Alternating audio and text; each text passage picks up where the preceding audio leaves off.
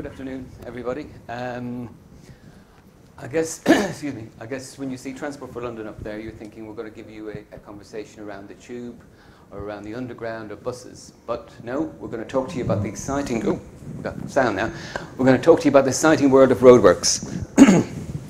I work in a part of the organisation called Road Space Management, and we are responsible for the Red Route networks across London. And what we built and what we're going to show you today is an application we've got called London Works, which is all about potholes, roadworks, and how we coordinate works across the capital. So, and we're going to try and move this forward. So, any good TfL presentation is always going to start with a lot of stats. So, what I'm going to try and do for you here today is set the scene in terms of what it is we're trying to do. London, I mean, London is growing constantly. We're expecting the population to go up quite dramatically over the coming years. And more people are dependent on the road network. The road network within London carries, and you can see the stats there yourselves, 21 million daily trips a day are made on the network. We carry something like 6.5 million people on buses every day on the road network. The road network provides 90% of all the freight that's delivered to London. Huge amount of activity on the road network. Obviously, there's a huge amount of competition for space, because underneath the road network, we have the utilities. We have the utility operations. Everybody wants gas, everybody wants water, everybody wants electricity. All of those networks are running underneath our road network across London. So there's a huge demand for space out there. And part of the challenge for us, and sorry, I've skipped forward. These are the roadworks. This is what we're talking about. I mean, I know you've all seen them before, but this is what we're looking at. These lovely guys out digging up holes. People complain a lot about them. People think, they're not doing it fast enough, they're not doing it quick enough. Why are they going back there again? Who's doing it now? Who's digging it up? There are very valid reasons why we do roadworks, very good things that we have to do out there, and everybody depends across them. Now here's a chap you'll all recognise, probably from the past, my former employer, and I'm putting him up there to signal something, which is that roadworks are there. They can become quite political. Back in 2010, Boris decided he was going to have a war on roadworks. Don't think we won it. I don't think we could even call it a draw. There are still roadworks out there. But these roadworks are essential. There's a lot of things going on underneath the ground. If people want gas, people want electricity, I said, that's all has to happen on the back of roadworks. Everybody needs to dig it up. Plus, other authorities out there need to maintain the road network. So people walk along, there is no kind of trips on the pavements, you don't have potholes in the road. We've got to re-fetter the road to make sure it optimizes traffic movement. All of these things quite demand changes in the road network on a regular basis and constant maintenance of the whole thing. So, a few more stats. 500,000 roadworks in London annually. And here we're talking about anything from a pothole repair all the way through to Crossrail, all the way through to the Victoria Station upgrade. Huge, very small works and huge works that go on for years. And each of them have the potential to cause lots of somebody somewhere problems. There are about over 100 different organisations across London who can dig up the road at any given time. So when you break it down into all the London boroughs, TfL, all the utility companies, each have a different role to play, and all of them are in competition. On the utility side, a lot of competition in terms of the marketplace, so a lot of people wanting to get access to the road space, getting access to what's underneath it, to carry out repairs, to lay on new services. The 33 boroughs in TfL are responsible for coordination of roadworks to minimise traffic disruption. That's one of our legal responsibilities. And so all of this is going on around things. There's a lot of people working in boroughs and TfL trying to see when it should happen, how it should happen. We have, as with all things in life, we have one national specification out there, which means we have a way of transmitting conversations backwards and forwards between the boroughs, TfL, the utility companies, one form of language everybody uses and everything goes backwards and forwards. But we have quite a few different COTS products that interpret that specification and give us the output. So you've got lots of different stakeholders in this market doing lots of different things. The other thing that's in all of this is we have a huge amount of legislative and statutory responsibilities. So everything we do has got some piece of legislation standing behind it. It's got some regulation there saying why we should do it. And going back to my previous slide, talking about Boris, one of the constant, his war on roadworks, one of the constant things that we do within the industry, and particularly from the political side, every time the phone rings and you get a phone call from DFT and they ring up and say, the Minister for Transport was stuck in traffic last week and he's come up with a brand new idea as how to deal with this, you think, oh no, not again. Because there's always going to be another piece of legislation, there's always going to be another way of dealing with it. And you say, well, we've thought about that before and we've got this. Or we've thought about it. The answer a lot of the time is more legislation, more responsibilities, more putting pressure on people to do things. So, in TfL, and I'm just going to flick through these bullet points because, oops, I've gone too far. Back to practice. In TfL, we have a system called London Works. It was originally launched back in 2006. And what London Works did was, it brought all of the different sources of roadworks together into a single place. A revolutionary idea this was. This was really revolutionary. Prior to that, everybody worked in their own little silo, so each borough had its own record of everything that was going on. The utilities had their records of what was going on. TfL had their records of what was going on. What this gave us was one view of roadworks across London, which was essential for what we were trying to do. At the time, it was a brand leader. It really was a new way of doing things, really. I mean, in terms of the way TfL works, we couldn't work without it. I mean, our network we've got 5% of London's network and we carry 30% of the traffic on our network. And our network is like a spider web that just spiders out across London through all the different boroughs. So for us to know what a borough is doing, for the borough to know what we're doing, it's essential. And back in 2006, this was the first time anybody actually visualized that on a screen in terms of graphically. So we launched this wonderful product. Everybody loved it at the time. Typical local government. Technology moved on. We didn't keep pace. So we ended up with a very old, clunky system built on technology that still works, it's still functional, still does what it needs to do, but it is very old, very clunky. People become unhappy with it because it doesn't do what it needs to do. It's not modern. It's not. So we decided that something needed to be done. This is a picture of a typical screen from London Works, the current one. As you can see, a lot of activity going on in London, lots of roadworks happening, and this is what a lot of people will be faced when they log into the system. This is what their screens look at. I mean, obviously that is probably a view to heighten the problem, but it is the view that they get. So, London Works 2, the new and improved version. So within TfL, we have a bigger transportation project called SITS, which is a Surface Transport Intelligence Systems.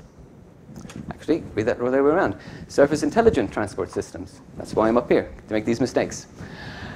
And SITS, this is the SITS vision, which you can all read. But for me, SITS is all about using technology better to be able to manage the networks better, bringing technology on board, taking the systems we've got, which are all based in different little silos around the business, in different parts in different organizations. As I said earlier, we have information in all these different organizations outside of TfL.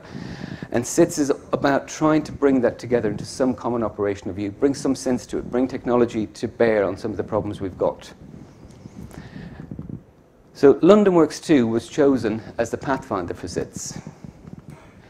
So obviously, when we looked at the whole SITS objectives, and we'll talk a lot more about SITS as we go through this, one of the big things we realized was roadworks are taking capacity out of the network. Therefore, having some visibility of them, having some way of managing them better. If you want to manage a network, you've got to know where your capacity has been taken away. It's as simple as that. So London Works was chosen as being the pathfinder for SITS. So this was quite a big thing in TfL, quite a big thing, because we have traditionally delivered software in a very kind of fixed waterfall way. We kind of go to people, we say, design us something, and then we come back.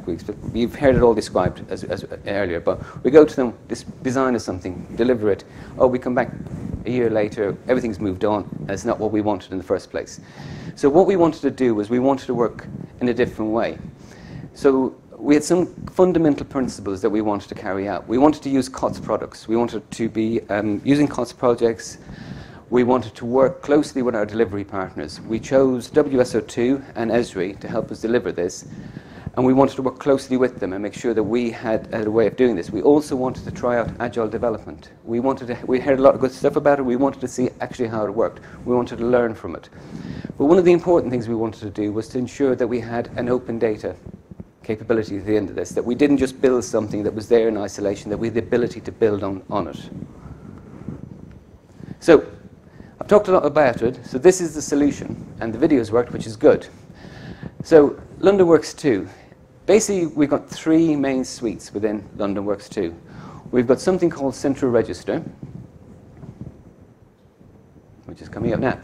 So Central Register is really a data aggregator. It takes all the information in the different authorities around London and puts it into one place, so people can see what's been planned, what's going on today, what's been planned to happen in the future, what's going on after that.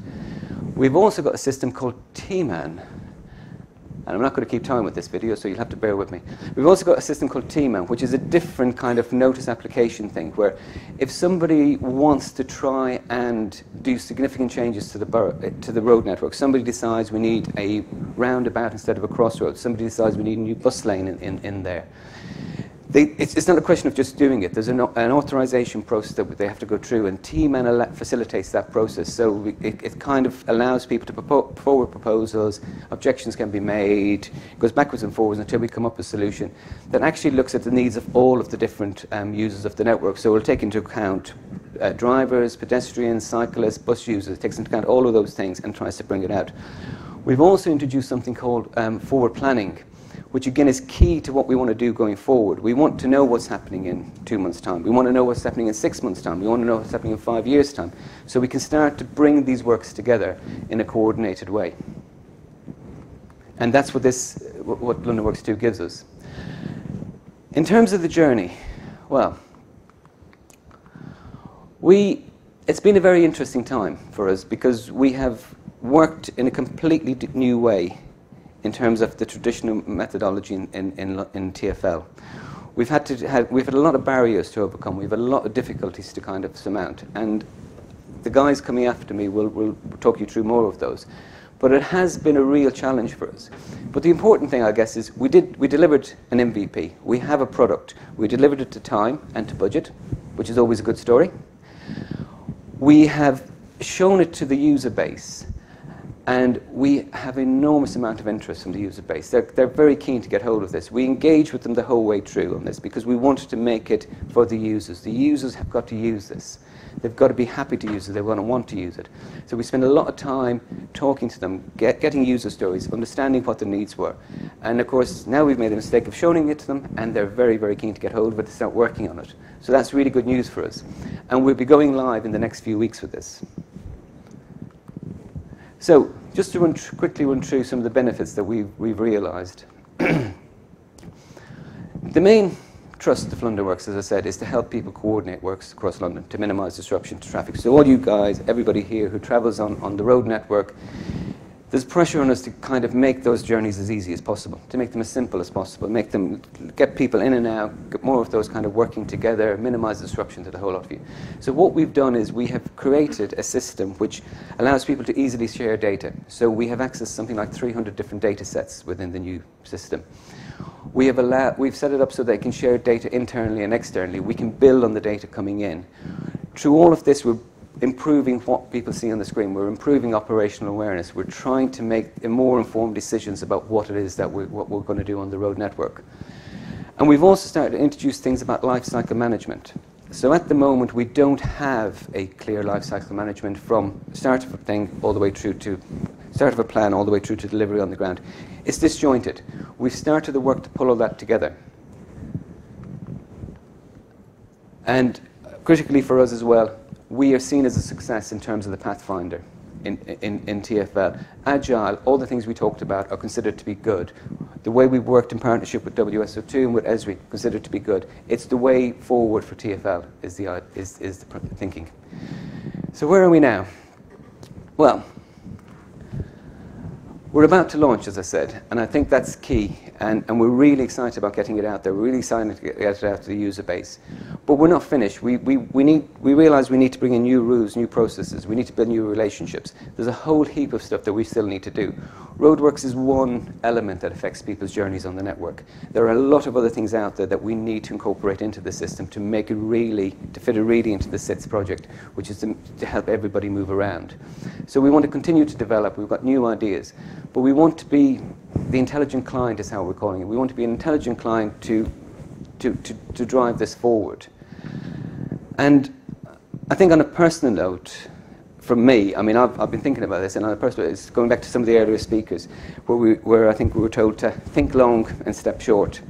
Well, I've been working in this industry for 25 years, and I started when my boss at the time came to me and handed me a big lump of legislation and said, there you go, you're starting on potholes next week.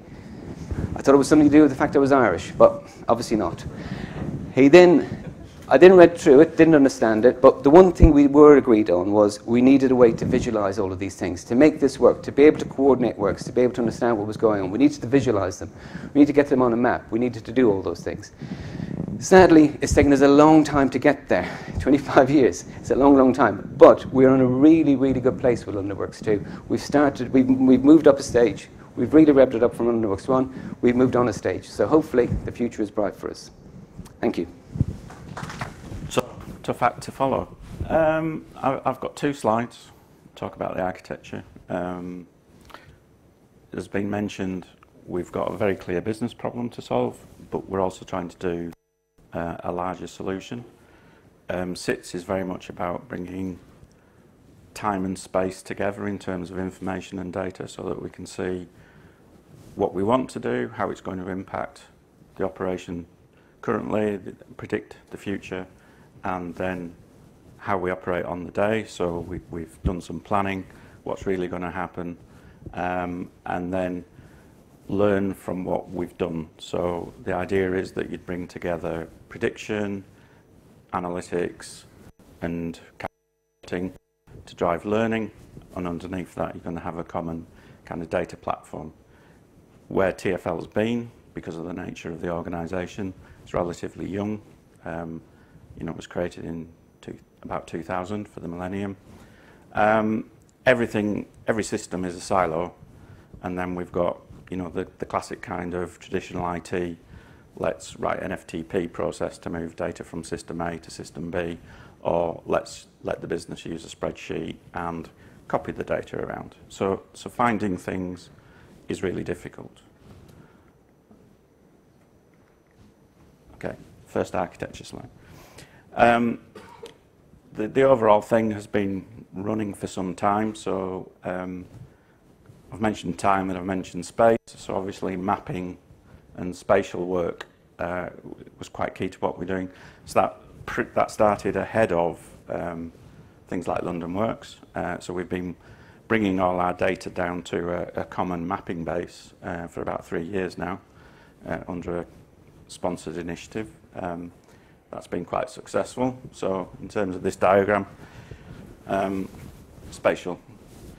Now, I've mentioned the common data hub. So we have a very traditional IT hosting arrangement. We have our own data center. We're a transport company. We have a data center. Why? We're a transport company. So let's not use our own data centers. Let's think about using someone else's and just paying for it from OPEX. So we've moved to the cloud. We're seeing improvements in security and performance and the ability to do things a lot faster because we've decoupled from a lot of the traditional processes. So TfL use both Azure and AWS. We went to AWS because we would get support from TfL Online. Just trying to figure out if I know how to use the pointer. There you go. So collaboration and innovation. Customers want to know what's happening. TfL Online is a very well recognised, successful online presence for TfL. Behind the scenes, a lot of people do an awful lot of work to, claw their way to get data out of our line of business systems and then get it out to customers. The one really successful interface we have is the bus arrivals, so that if you're standing at a bus stop, you can look at a sign or use an app and it'll tell you when the next bus is going to arrive. The majority of our interfaces, people do quite a lot of work to take it from an operational system, rekey it to Google Maps or something like that, and then present it in a common and structured way. So this architecture is designed to start to unify the way we map everything so that we can then use integration and just start to publish to places like TfL Online. So over time we will be able to get information out to the customer better. It will be the trusted information from operational systems, and it will be a lot more timely. We also share a lot of data with people. London Works is very much about sharing roadworks information. We publish traffic performance information and you know, a large number of data sets. A leader in the kind of open data sharing. That's all kind of planned to get slightly faster. It's publishing, you need editorial and approval processes, but we will get things out. Analytics and visualization. We do a lot of business intelligence today. Different part, TfL, large organisations, so within customer experience, we do a lot more analytics on tap-in and tap-outs for Oyster. But the operational business is very much currently today kind of do things, read the report from the following day as to how we performed. So on Monday, we'll find out on Tuesday how we performed. It's getting faster as people do things, but there hasn't been a consistency of platforms. And you know, we still have this silo arrangement, which we're trying to break down. And then data-driven operations and applications. So that represents London Works. We manage the road network, so we want to improve our understanding and situational awareness of what's happening on the road right now, where are things going wrong, how do we get information out to sat-nav companies so that people are routed round incidents. That reduces the size of the incident. All this needs things to happen quickly and accurately so that people trust it. We're not there yet. Buses, I've mentioned the bus API. When we kind of started SITS, the priority for roads, who were the sponsor of SITS, was very much around keeping journey time reliable so that you would know it would take about 60 minutes to cross London. So you could then make a choice and it should be 60 minutes almost, whatever the situation. Political organisation priorities change. So bus passenger numbers have started to trend downwards, and so the priorities for road space management now are to get buses through junctions faster and journey time reliability, because we can't actually manage it just because of the amount of work, the amount of change and the uncontrolled demand on the network. Maybe it's something we can't manage, it's just going to get worse, but we want people to use the bus, so let's get buses through the road network as fast as we can. And so this needs to change, and one of the points about trying to build a data hub and have everything together, you can then start to mash up at this point almost any data set, and that way you're in the position of being able to become slightly more agile in terms of business responsiveness, rather than just, oh, we've got to create yet another FTP process to get some data out to then try and make a decision.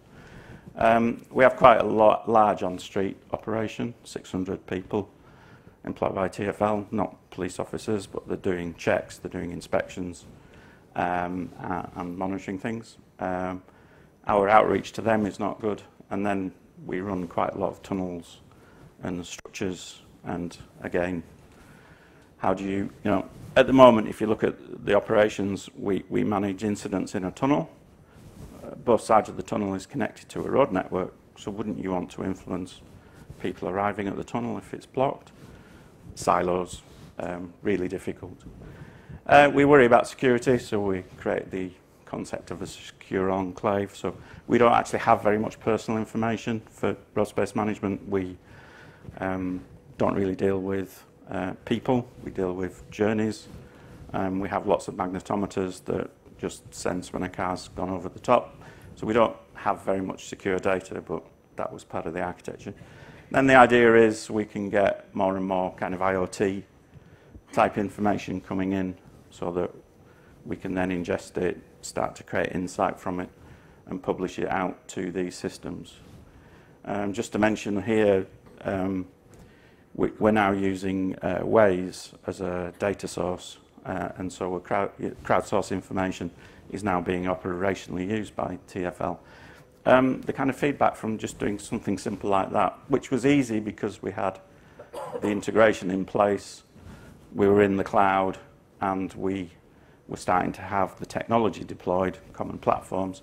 So, you know, it took quite a short space of time and quite a small amount of money to then start to process Waze, put it into an operational centre. And the kind of business feedback is that this was a game changer. It's turned TfL's on-street operations from being reactive to proactive. This is before kind of some of the bigger analytics would come along and we start doing fusion between our own sensors, crowdsourced information, and in the future, you know, increasing information maybe coming from floating point sensors off cars. So it's, you kind of plan an architectural pattern. You don't know quite where it's going to go in a large enterprise, but it gives you the opportunity to react, respond, and, you know, help them do new things. Serverless was probably, from a technical point of view, quite interesting. So we are trying to do this as serverless as possible. So the WSO2 platform is containerized. We use Lambda quite a lot as well from AWS, all of which helps. Although we still look at the costs and sometimes wonder, but it should drive down the cost as it starts to scale up. And as been mentioned, we're very religious about trying to follow open standards, which is the only way you're going to get this kind of commodity. We can just mash things up. The UI is all HTML5, so we can run it on PCs, we can run it on tablets out on the street. And we didn't follow Asanka's advice, so we have put single sign-on, but for this system, not for the entire operation. So the next slide is a slide of all the components we've used to build London Works. So if you read the kind of WSO2 product catalogue, we've probably used most of them. There we go. So because Streetworks is based on legislation, the data and the formatting of it is quite well understood. So to start off with, we simply took the existing schemas and moved that database instance to the cloud. So then we would use data servers to connect to it. We've got the ESB doing the grunt of orchestration of mediations and calling in business process. And we're using Analytics Server for a few things. So we mentioned the external community. So we have electronic transfer of notices. So these are people telling us about street works they're doing. They come in, it's currently processed through some Java code. So we've got the app server, that gets put in the database. We then bounce things around between the Esri platform here, which is doing all our spatial work, and we process Eaton's, and we use Analytics Server to look at, does this roadworks request conflict with anything else? And if it does, we'll then raise alerts. So if it's hitting something in time and space, we send an alert to users, and that'll get kind of prioritized to look at. We synchronize different things. The user, it's an HTML5 app, so it's taking kind of forms processing from dashboard server up into the browser, as well as anything to do with maps comes through the ArcGIS Esri platform, so that we have integration between the maps and the forms. And effectively, there's a lot of JavaScript used on the client to integrate. If I draw a polygon on a map, it's then connected through to the application data. And we see this as very successful. The user experience and the user feedback has been really good. And we've been using things like SQS and lots of different Amazon services in order to make some of these integrations straightforward. So I think intro for Alex, who's going to speak next, is I've kind of just given the frame of what we've used. This is only successful if you change your traditional processes and do things in a different way, and that's what Alex will talk to us about. Thank you. Right. Afternoon, everybody. I'm Alex O'Brien. I work with Gerard O'Toole. My role in TfL is, I suppose, essentially a product manager. So just following on from what Sanjeev was saying earlier about the sort of the importance of the transition between business and technology, I think we're quite well placed to sort of effect some change there. So we've got, we are sort of basically in the middle between the two. So within my team, we do some product development, but we also sort of improve products, and we sort of make changes, sort of incremental changes. We also run a first line help desk as well, so we're quite sort of self-contained. Gerald's talked about the context of what we're trying to do and some of the challenges that we've got, and Roland's talked about the architecture that underpins the solution. And I'm here to sort of talk to you about our experiences in trying to do something different, which was really to build a new product, or rather a platform, using Agile. So we knew we needed to do something different because we'd had some bad experiences with the traditional ways of working. So the way that was proposed to us was to use Scrum. And when we started this project, I personally didn't know what Scrum was. So we did some Googling, did some research, and we found that it had lots of interesting things like artifacts and ceremonies and Scrum Master, and based on Fibonacci. And it was all quite strange and really quite intriguing. So we really sort of jumped in there, and we ate it up, really. General practice apparently is to start small and then build up to something big, but obviously we couldn't do that because we were building a platform which was actually 3 applications and lots of other things. So it was quite a challenge, and we really sort of absorbed the ethos of Scrum, I suppose. So we all got ourselves trained up. I was actually trained as a product owner 2 doors down in this building. So we learned things quickly, and we started to do weekly 1 week sprints for about 3 months. And this sort of sums up how we looked at the end of that. I think it was very intense and extremely fun. And some of the great things that we saw about Scrum is the speed in which you can deliver things. So as my role as, I suppose, the sort of the senior product owner, we had a product owner who was sort of managing basically the decision making. So I would sort of come in and see how things were going. And because we were using COTS and we were using the cloud, and we were combining GIS technology and forms technology with WSO2, we could see things happening very quickly on a weekly basis. So that was really, really good to see. We brought the stakeholders along with us as well. So stakeholders in TfL were traditionally used to seeing things right at the end of the cycle and generally pretty unhappy with everything. So we had to sort of persuade them to come and talk to us every week. And they didn't really want to do that, so we had to sort of force them. But then they came around to it because they could see that things were changing week by week. So we got some real interest from our user group that way, to the point where they now understand Agile and they now expect, quite a lot out of us, which is quite challenging and scary. We made Agile a common word amongst leadership as well. So London Works as a project was a pathfinder. So at the time, it wasn't really, it wasn't really that well known on our side of things in RSM.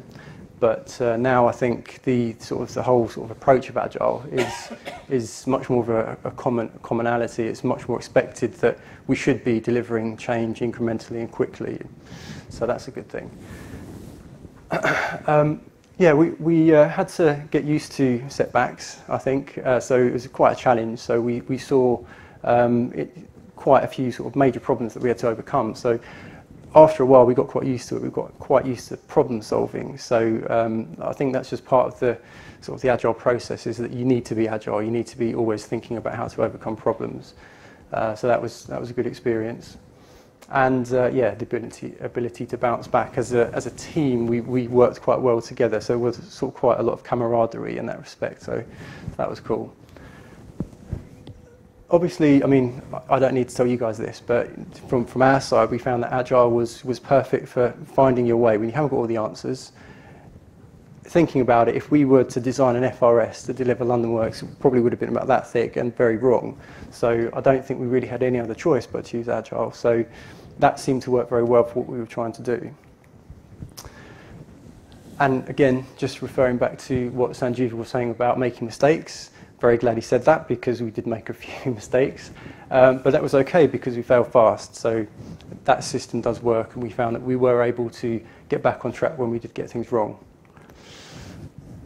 One thing that I've witnessed as a sort of a non-techie is that software development is very difficult and it's creative, and it's not a paint-by-numbers sequence.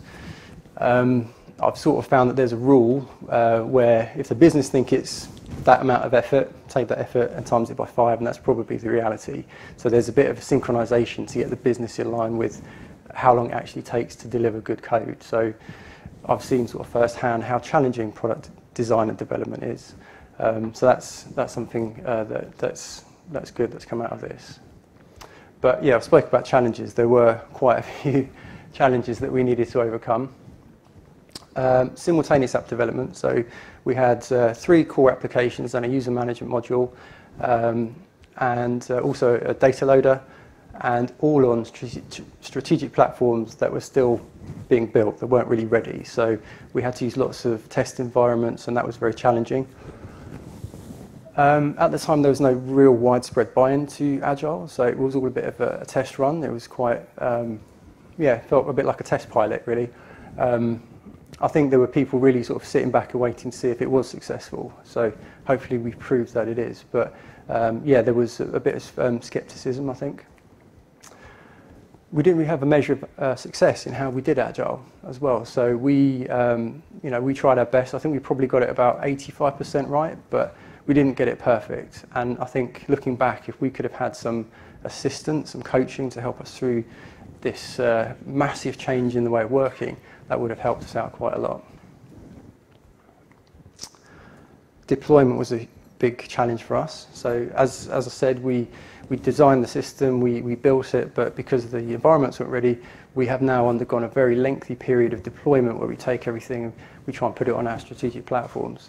And that's been very challenging, and it's currently being managed by our partners in TfL, Technology and Data. And they're working hard to get it released, and as Gerard said, we're very close to getting it released. We're trying to do different things with supports.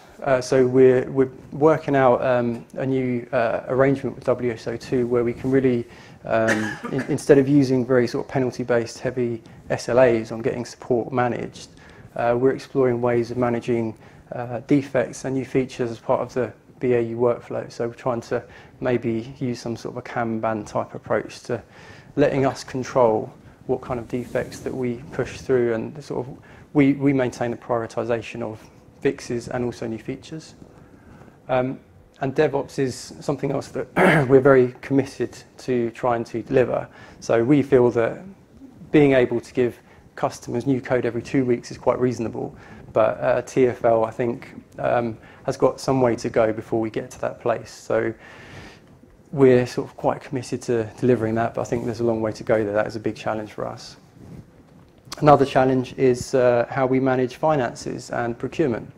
So finance and procurement perhaps see things in quite an old school way, where you have a feature and they want to know, when can I have it, how much is it going to cost? And we're suggesting actually maybe if you trust in the process, and that process has lots of value checkpoints along the way, and you can trust that that process is going to be delivered by people who know what they're doing, then perhaps you don't need that milestone sort of payment delivery method to make sure you're getting value for money. If you can trust the process will save you money and deliver good value, then perhaps that's a better way to work. So the business could possibly say, we've got this amount of money and we want to put it to good use. give it to the development team, and they can then do the best that they can with it, with the prioritization of what the users need. So that's something that we're trying to sort of get better at, is to align ourselves with the finance and the commercials. In terms of the MVP that Joel spoke about earlier, we've used COTS, and that was part of the reason that we could rapidly develop the product. But I think with that, we need to manage the expectations of the users. So I think we can expect there to be some turbulence in the early days when we go live, because it won't be perfect. There will be some issues to overcome, and we've had some COTS-based restrictions. So as long as the users they trust that we can deliver change quickly, hopefully they'll stick with us. But if we don't get this rapid deployment DevOps style of working in place, then we're probably going to have a whole bunch of unhappy users. So that's, we've committed to doing that. So that's where we want to go with that. But yeah, MVP, COTS, it gives you stuff quickly, but I think there are some prices that come along with that. We had an absolutely brilliant team. That I should have renamed that how to run a successful Agile deployment. I mean, the first thing I would say is we had absolutely brilliant developers. So I would say thank you to WSO2 and Esri for providing consistently good developers. There was no exception to that. It was a really good team. We had a really good product owner, Matt Passato, very focused on not only delivering what the business needed, but really understood the process of Agile as well. And our Scrum Master was also very good. He was sort of, I guess I would equate him sort of a Jedi sort of level. He was really sort of very good at getting people to feel like they came up with the answers, perhaps when he was sort of guiding them to the right answer. So he was instrumental, I think, in making this work. In terms of technical leadership, I think Roland, who spoke just before me, was key to helping us to get to this place, because he sort of opened our eyes to some of the potential things that were out there, some of the different ways of working that perhaps our internal technology providers weren't ready to give us yet. So he sort of helped us to become that intelligent client. But also you had, from the suppliers side, you had people like Seneca and Rob Ackroyd from Esri, who were very able and capable of working out the solutions within the architecture that we were working in. So that was great. We couldn't have done it without them. And we also had senior management buy-in from higher ups. So again, none of this could have happened if we didn't have the support of the senior leaders like Gerard, Mark Whitaker and Glyn Barton, because they really sort of bought into what we were trying to do. So we had a lot of challenges. We went into the board meeting, a lot of time we had bad news, and nobody got beaten up. Everyone was always supported. They always had our backs. So that was good. So all of those things are the sort of conditions for success for an Agile transformation, I'd say. And the last thing I'll say about this, if anybody is yet to embark on an Agile journey, don't cut corners, because we've also seen that when you do that, you call it Scrum, you call it Agile, but then you sort of just make up your own version of it. Unless you really know what you're doing, you probably are going to get suboptimal results. So that would be the message that I would, as a lesson learned to senior management, make sure you resource it properly. We spoke earlier about mindset adjustment, and that's something that we've been thinking about a lot as well.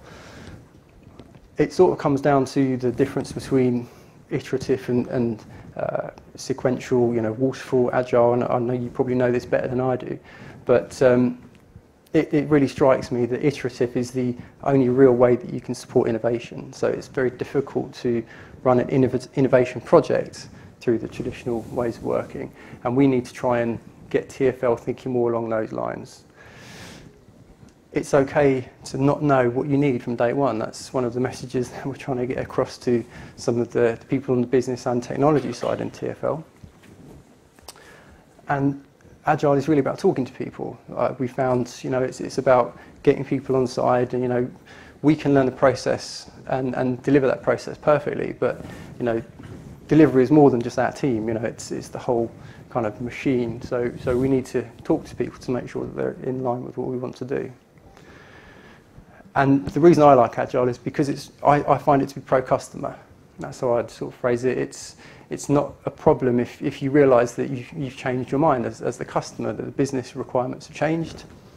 You shouldn't be punished for that. You shouldn't be given that glare from the project manager. You know, it's okay to ask for things late in the day.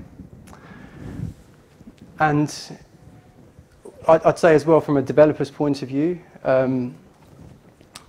if scope changes late in the day, it should be seen as an opportunity to do things better for the business, a way to sort of squeeze more value out for the business. Might not always be possible, but it's something that I think, you know, developers have to come along with the sort of the concept of Agile as well as the business, so we're all involved really. I just want to sort of wrap this up by quoting a few words from one of my favourite authors at the moment, Lisa Adkins, who talks a bit about, in this part, about the differences between the sort of command and control mindset and the Agile mindset. So you may not agree with some of these things, but I thought that they were quite interesting and they sort of resonated with me. So the first one is, from a command and control point of view, scope can be locked down with later discoveries being handled as change requests against the scheduled end date, and Agile would suggest that scope remains flexible and changes of any kind are welcomed even late in the project. So, you know, that's a typical example of the type of message that we're trying to get across to other parts of the business.